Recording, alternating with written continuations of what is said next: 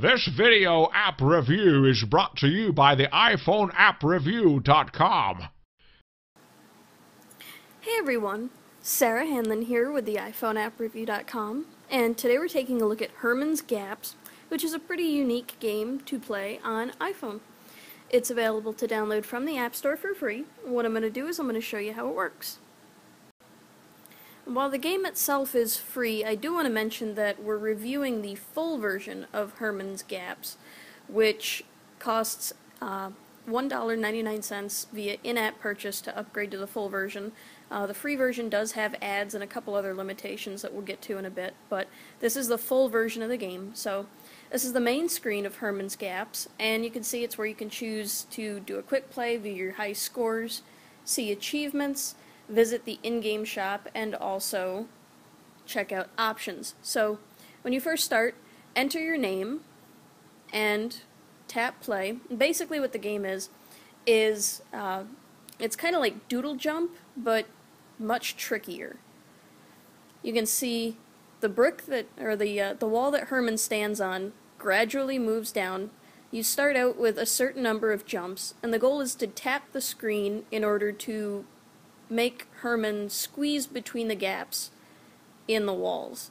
When I first started playing Herman's Gaps to test it for review, I failed miserably. It took a while to get used to the game and figure out, exactly when you should tap the screen in order to make Herman jump. But as you progress through stages, you can see here you'll eventually see boosts and power-ups that you can earn.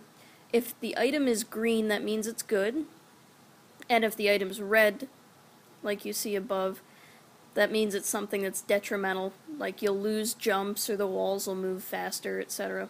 So Herman's Gaps is pretty straightforward as far as gameplay goes. Essentially the goal is to jump through the gaps before either the wall sinks to the bottom of the screen or you run out of jumps. Let's see, we grabbed a bad boost, so took some jumps away. And with the full version, you also get a golden pencil, and what that does is it stops the wall from falling down completely, as you see, so Herman doesn't have to worry about falling down to the bottom of the screen and the game ending. And once the game does end, let's see if we can go ahead and finish it, you can see your total stage, your highest stage reach, your overall high score, current player level, and the number of coins you've collected. And we'll touch on coins in a second as for what they're meant to do, but in the free version you earn 1 coin per stage completed, whereas in the full version of Herman's Gaps you earn 2 coins per stage completed. So once you've earned a few coins, you can check out the in-game shop, and you can see you can either buy coins themselves, and there's also power-ups for you to check out. You can see, buy extra jumps at the beginning of the game. Also a boiler suit, so Herman can kind of squeeze himself into gaps easier. So there's a few different boosts for you to purchase in order to pimp out Herman. And it will take you a while to acquire enough coins to purchase a higher valued stuff, but definitely in the full version it's a lot faster than the free version.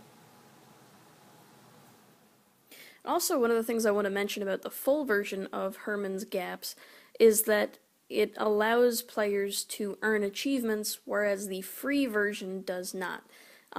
Personally, after a lot of years of reviewing apps, this is the first time, I believe, I've seen a game that required players to have the full version of the game in order to even earn achievements. So that is something to keep in mind, that unfortunately achievements are limited to the full version. But as far as overall thoughts on Herman's Gaps, it's definitely a unique game to play. It takes a little bit to get used to, but once you have the hang of it, it's really easy to improve upon your score, earn more coins, and eventually the game gets even easier once you're able to purchase boosts and pimp out Herman.